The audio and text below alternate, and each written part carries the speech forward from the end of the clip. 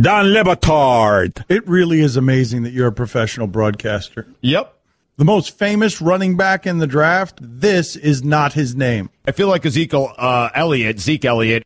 I bailed quickly on that one. Stugats. Hear what I did to poor Dory? Tune in every Saturday from 8 until noon Eastern for Dory and Mel with Dory Nokoa and Mel. Oh, my God. Nokia? Oh, my God. There's a camera. This is the Don Lebatard Show with the Stugats on ESPN Radio.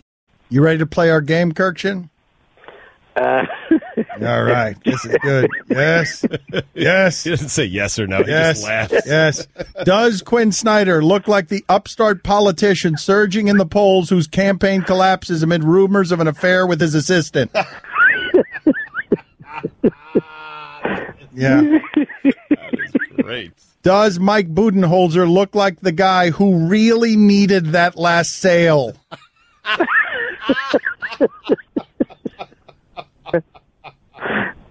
Does Tony Reale look like the guy at the bar who walks up to the girl you just started talking to, asks her to dance, and then looks back across his shoulder to wink at you as he walks away with his arm around her waist? Yes.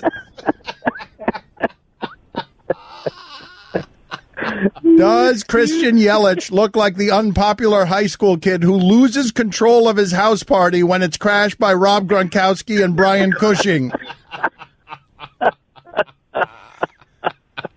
Does Andrew Luck look like the kid who puts his mouth all over the water fountain?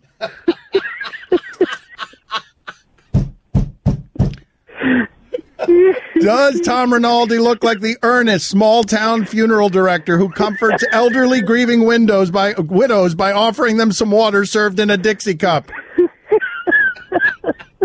Does Will Cain look like a preacher on television asking you at home to put your hand on the screen to receive prayer? Does Bill Belichick's face look like his son just told him that he wants to be a professional trapeze artist? Does Jim Irsay look like the doctor wearing a head mirror who, after a few questions, lifts out of his chair and says, well, let's see what's under the hood? And finally, does Skip Bayless look like the guy who, after being undercover for 2 months, gets so excited when he finally sees his mark that he breaks cover and makes his move a little too soon and gets taken out from his blind side? Then, as he lies in the sand dying, he hears a faint voice from far away saying, Mr. Bond, welcome to Tangier.